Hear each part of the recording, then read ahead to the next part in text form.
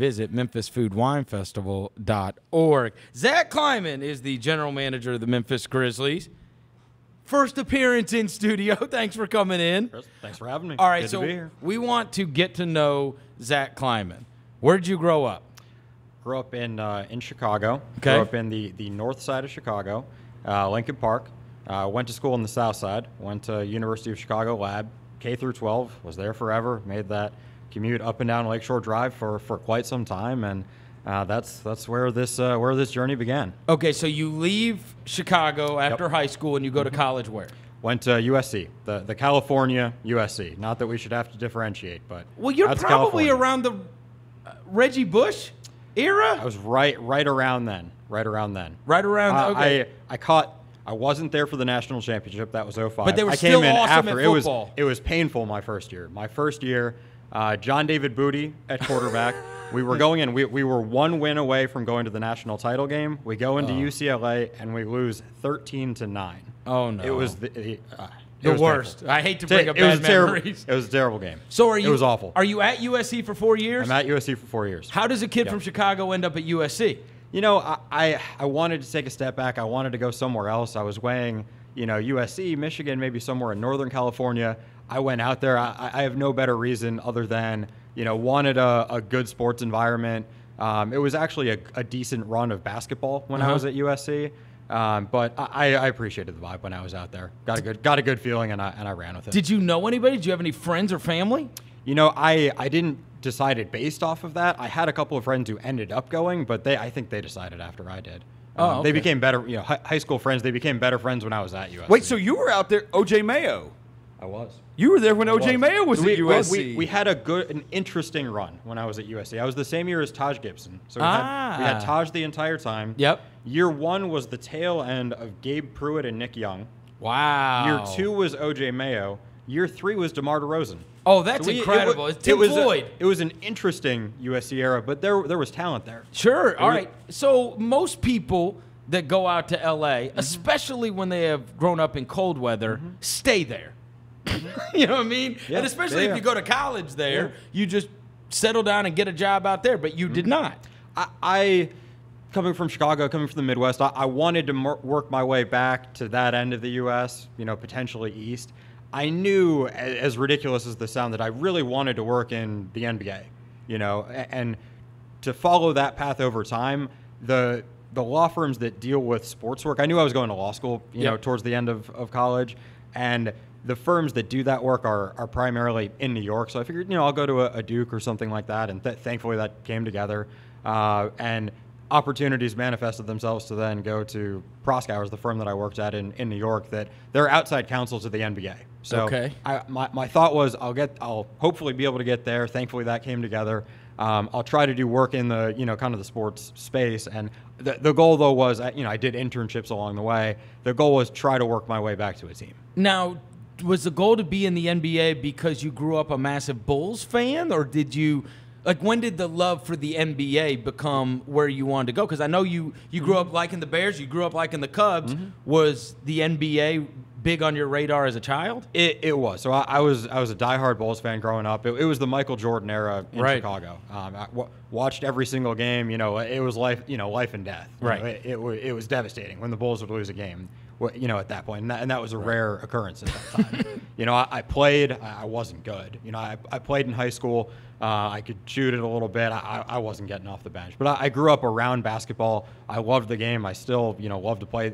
I'm not very good at basketball. But you like it. I grew up around the game, Yes. and I've always appreciated it. Okay, so once you leave USC and you're going to go to law school, now do you go into the workforce or do you go straight to law school? I went straight through. So graduate USC. I'm interning. I'm applying for different law schools there, and I decided to go to Duke from there, and that's straight through. Okay, and this is how now there was the internship with the you had an internship with the Lakers. That was during your time at USC? Yeah, so when I was at USC, the summer after my sophomore year, I went to New York, actually. I lived in New York for the summer, interned for Glenn Grunwald, who now works with us here. That was in basketball, ops, front office work. Nothing groundbreaking. I mean, I was compiling mock drafts. I was passing out water bottles in the draft room. Sure. Not terribly groundbreaking stuff, but it was the first taste of it, and I wanted to try to parlay that to something when I went back to school. So, got the Knicks folks to, make a couple calls over to the Lakers, went through their interview process there. And I was a PR intern for the Lakers for 2 years. I was there, 1 day a week in the office, would drive from USC's campus over to El Segundo, and then every single game night for 2 years, and happened to be 2 good years there. Wow. Yeah. All right. And then I suppose, now I'm putting this all together, when you're at Duke, that's how you end up with Charlotte and Rich Cho, who's now also in this front office. Exactly. So I got to know Rich actually back when I was a PR intern for the Lakers. I would hand him his scouting credential when he was coming there to games. So fast forward a couple years at Duke, I was running our sports and entertainment law society, whatever it's called.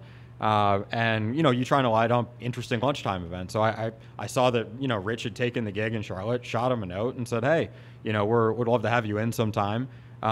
Came in, good lunchtime talk, all that. And he was looking for an intern at the time. And I said, listen, I've already got something lined up for the summer. I was going to work at this firm in New York, but if I could convince you to, let me come out there a couple of days a week to work my last year of law school, and the last year of law school, it's, you got a little more time on your hands. I lined up a ridiculous program where I would get up 5 a.m. or something on Monday. I would take the 2.5-hour train. I would take a train to a bus to the arena in Charlotte. I would work Mondays. I paid out of pocket to stay. The whole thing was unpaid. Paid out of pocket to stay in a hotel in Charlotte on Monday nights. I'd work Tuesday, and then I would take the train back. And that was law school, my last year there. Wow. It was, I knew at that point that, I was going on this path to work at Proskauer, to work in the, kind of the sports legal space, but I really wanted to work my way back to a team. And over time, I really wanted to work my way back to front office work. And it was important for me to get actual hands-on front office work that wasn't just passing out water bottles. Right. So how do you end up, let's fast forward to how you end up here in Memphis, because when you originally come to Memphis, you're hired as team counsel, who, unfortunately for us, Rosa and I both had to deal with you a lot because you had to be well versed in radio contracts. I'm shocked you guys didn't want to have me on the show then. That would have been fun. So that's how we got to know you 3 years ago. But when you came here, you were new too. I was. And as team counsel, how did you end up in Memphis? Who did you know here, or did you just apply for a job? Yeah, so it was one of those things that just happened to come out of left field. I knew I'd never been to the state of Tennessee before. Probably the closest experience was maybe Durham. Living in North Carolina, but I was working on a deal at Proskauer. There's a league-wide financing mechanism. The league goes out, they can take out borrowing on better terms, for teams than they could otherwise get if they just go to a bank on their own. This is boring stuff, but I administered that on behalf of a bunch of different teams. The Grizzlies were one of the relationships that I happened to manage. Over the course of that, I got to know the Grizzlies management team. At the end of that deal, I got a note saying, hey, we've got an opening here. Let us know if you want to interview. Said, typically we'd look for someone with 5 or 6 years of experience. You've been there a couple of years, but, and I said, well, let me know what you guys need. I'm interested. Was your other job, I know when you were describing what you had to do for the Grizzlies that you were saying it's boring stuff. Was the job boring? It was a grind. It was a grind, and, that doesn't stop, but it was, your typical New York law firm associate working around the clock, When the Sterling, situation broke, I was pulling all-nighters on Wednesdays. Oh, no. You're looking all ends of that. It was interesting work. It was genuinely interesting work. Sure. Well, so you are dealing with sports, so that it at was least you're sale of a scratching. football team, MLS expansions.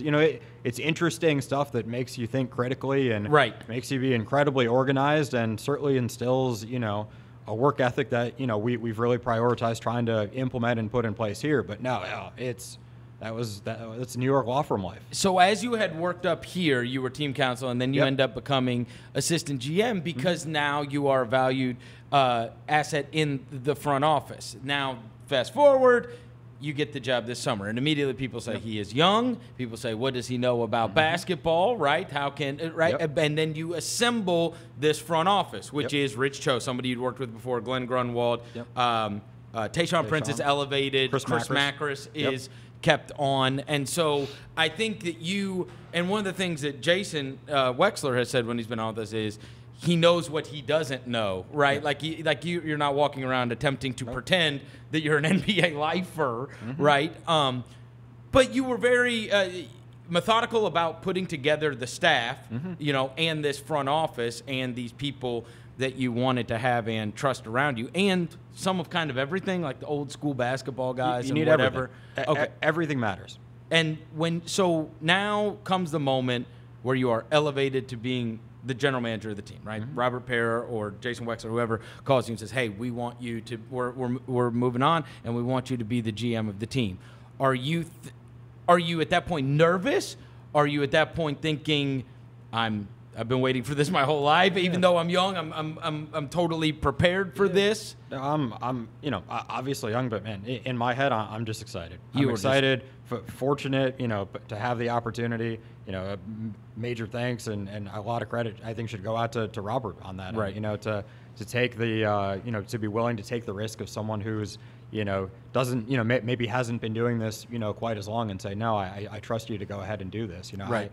I wouldn't be here if it wasn't for his support, and I wouldn't be here if he and I, you know, didn't have the same vision for, you know, for what we're trying to build here, and that very much extends to Jason Wexler as well. So you are sitting in the room, and one of the first things you have to do as the GM. Yep. And I can only imagine that you've got these plans as to what you want to do with the Grizzlies, and the moment that it says the number 2 pick is the Grizzlies, those plans, everything changes. Everything changes for all of us. Yep. You know, the second it comes up, number 2, at that moment you're in that room, you are the new guy. I can't imagine you have a lot of relationships in the room by that point. Not really, right? I mean, because it's a hodgepodge. Some of them are coaches, some of them are GMs, some of them are whoever is representing. But you're in that room. What happens when you see that combination, and you know it's yours? What is running through your head? I was thrilled. I was thrilled. I mean, you have, you know, you make your own luck, but, you know, you need things to bounce your way, you know, at times as well. And, you know, for the lottery to play out the way that it did, for us to land that number 2 pick, we were always, you know, very significant believers in Ja and what he could bring to the table. So to land in that position, you know, it certainly helped facilitate. It certainly helped kick off everything that we were trying to build. And you couldn't ask for a better person, you know, than Ja. I couldn't be more excited for Memphis, for our fans, to see what this kid's going to bring to the table. But just getting to know him over the course of the summer, he could not be more bought into this city. He couldn't be more bought into the values that we want to be about. We're thrilled that played, you know, that things happened to bounce our way that day. All right, so you're very deliberate about the coach thing too. Yep. It took a long time, and so the first thing is, why did it take so long, and why Taylor Jenkins? Absolutely. I mean, I think you can see on one hand we've been very patient in how we've played out certain things, and on the other hand, you know, you can see you know, when free agency period kind of kicked off. However, we made an inordinate amount of trades in a very short period of time. Right. Many of which, you know, it's not. Yeah, you play out a ton of different scenarios in advance, but you can't possibly comprehend everything that could come your way, and you have to find the right balance between being patient in situations that warrant it and opportunistic in situations where you have to make a call quickly, you have to make a recommendation quickly, and you have to be ready to live by that and move. But no, the coaching search was one that, you know, we felt was critical to take our time on, to do our homework on, to speak to a number of individuals directly and on background, really getting to know, you know, a global group of candidates that we were considering. And at the end of the day, you know, it's you take a step back and you think, who do I believe in? Who am I ready to, you know, be in the foxhole with? And it was abundantly clear that Taylor was that person who I wanted to dive in with. Why? What'd you like about him? Something stood out to where you thought this can be a relationship that's not going to be, you know, if you start losing games, that's when everything falls apart, right? Like the front office starts blaming the coach starts blaming the front office, and that's how it all goes. But you know, when you're going into making a hire, you're thinking, I can work really well with this guy. Something stood out about him. Yeah, but before we even dove into the coaching search, we took a step back and we said, what are our values? You know, what's our DNA? What do we want to be about? What kinds of people do we want to have here? We want people who are low ego. We want people who are grinders. We want people who are resilient. You know, and really thinking about those values, like Taylor embodied that. He carried himself the right way. everyone who he's worked with, swears by him both from an intellect and a work ethic and an organizational perspective, and all of the time that we spent with him, the more and more time we spent with him, that shone through more and more. Right. All right, so then you move into free agency, and you have Tyus Jones let's start with this. You bring back Jonas. Yeah. You offer him a contract and bring back Jonas, Yeah. which people did not know if that was going to be in the cards. Number one, if Jonas would want to come back, and then if you guys would be interested. Why'd you bring back Valanciunas? Yeah, and I think that really ties into Tyus Jones as well. But, shifting to this new, forward-looking generation of Grizzlies basketball, like, you can't just have a bunch of young guys and roll the ball out there and say, figure it out.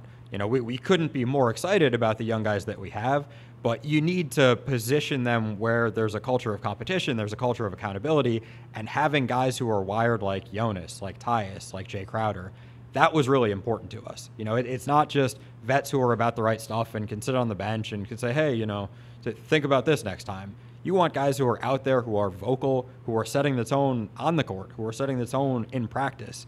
And in getting to know Jonas, I know you've had him on, you've gotten to know him as well. Incredible person. Could not be, and I think our fans gravitated towards Jonas really quickly as well. Yep. Because he really embodies, I think, a lot of what this city's about, what this team is about. The dude's tough. The dude's resilient. The dude just goes out there. He throws his weight around. I mean, just watch that guy set a screen in the space that he created. Like that's an important foundational type of person and foundational types of characteristics that he brought to the table, that in just setting the tone for what we want to be about, not to mention the incredible other things that Jonas does on the court, that was important to us. And why was Tyus a target? Yeah, and Tyus, again, heading into a situation where, player development is going to be absolutely critical. Having a point guard who's pass first, who can run an offense, who can set guys up. I mean, Tyus throwing lobs to Brandon Clark. Tyus making reads, hitting the guy in the weak, Marco, for an open look in the weak side corner. A guy who, and our hopes for Ja couldn't be any higher, but, a rookie point guard, you want to balance that out with a guy who has a lot of experience running an offense and can come in and can be a steadying presence that can also help facilitate development. But now, on the court, off the court, we couldn't think higher of what Tyus brings to the table. All right, I'm going to burn through these last ones real quick. Yeah. Marko Guduric, how'd you find him? Yeah, no, I mean, we have spent more and more emphasis and time just studying the international space. It's just an allocation of resources and time and energy.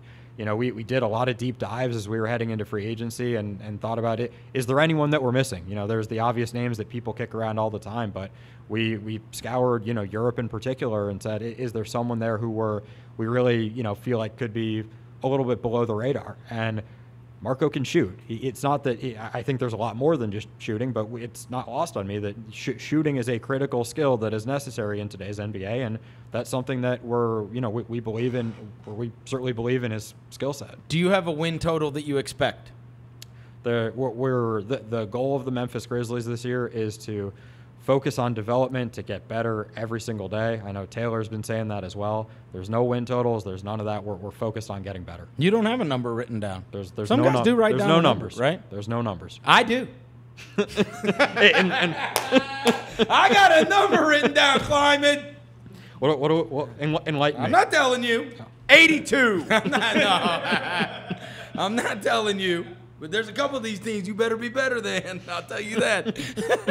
I got mad the other day when they have us 26, 25th or 26th. I got a little mad about that. I don't want to be all the way down there. You know what I mean? Look, people are super excited about this team. Get to see them tomorrow at the open practice. Get to see them on Sunday for the first time. All right, the last rapid fires. If I went into your house and jumped on your DVR, outside of sports, what's on there? Ooh. Probably, there's a limited time at this point, but the one show that I'm trying to keep up with is Succession, HBO. Succession. Yep. All right. Great show.